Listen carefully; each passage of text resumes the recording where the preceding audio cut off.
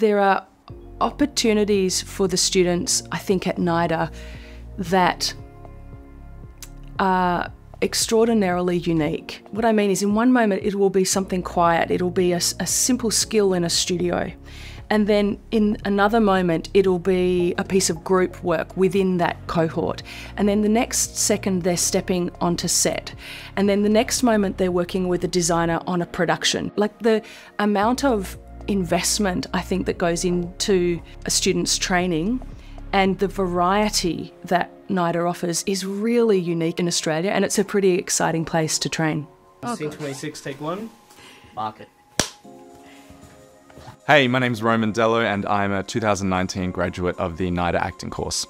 I'm Rachel Crusson and I'm in the second year singing actor stream.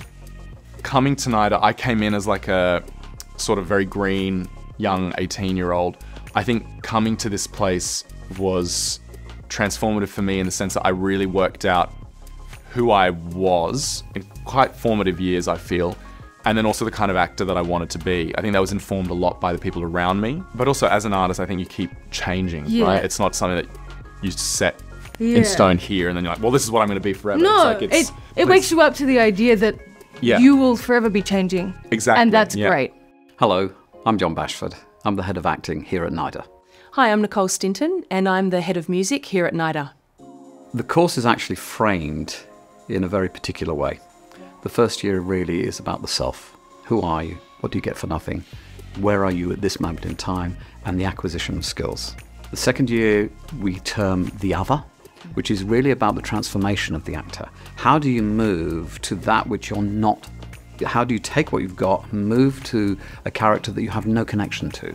We have a variety of projects that sit alongside the acting training that enable actors to explore through laboratory other techniques, other ways in, so that they are reaching beyond their comfort zone and leaning into those areas of challenge. And I think that's a really interesting area for the actor, because actually it's the space that will really develop the imagination. Speaking specifically about the singing actor program, the singing actors will specialise specifically in theatre with music, so it really builds on functional skills as well, but then stretching them into areas so that they can take more diverse roles. So by the end, they've really got that toolkit and they're ready to face any challenge on set, on stage, or whatever else the industry starts to create, and they can be creative, curious, fantastic.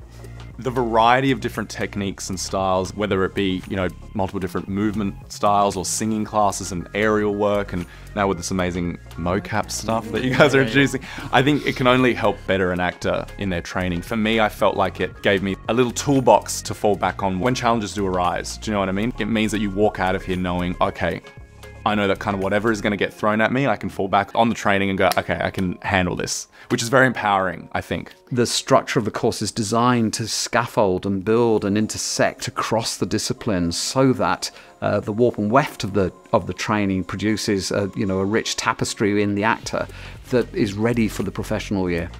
And the third year we do regard as professional year. We introduce students to industry, and we are well positioned to have extraordinary networks and avail ourselves of really, really interesting practitioners. Just to give an example, last year we had a director come and work with our students for a workshop, and then they're off working on a mainstream television series, and that sort of intersection for the actors is so useful, and as a result students are working. We're about relationship building as well. So whether that's relationship building within the cohort, whether that's relationship building with the designers, with the stage managers, with the writers, with the directors, and whether that's also relationship building with people in industry. I think one of the best things about coming to NIDA is that you immediately get connected with a huge number of other actors and designers and costume designers, and it's a huge, huge network that, I mean, I've not yet been on a job where I haven't run into someone either from NIDA or connected with the building in some way. I remember on my first job coming out of NIDA, it was my first day on set, and I was just sitting there waiting in the trailer, and one of the designers a couple of years ahead of me came up out of the blue, and he was like, "Hey Roman, how you going?" And because I was so nervous that day, seeing someone that I knew from the building, it just immediately gave me that sense of comfort that, oh, I know people in Sydney, but also people in the industry, you know what I mean? It's a beautiful feeling. There's like a a community. Yeah. Exactly. One of the things that's really interesting about the training and the course that we're running and developing is that it is developing, and it's in a constant state of growth. We're able to bring in new ideas, new projects, and one of the things that we're recognizing is that the need to develop our screen offer for actors has increased. So there are more projects in that area. Within the screen training, we're encouraging more and more self-generated content.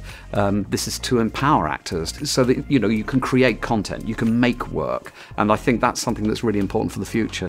I don't feel like I have one dream role in particular. This is my thing. How do you pick one? Yeah. I don't know. Every time I think I know what I want, especially here, I think I realize very quickly how much more there is. And so I feel like the dream role's out there, but I haven't met it yet.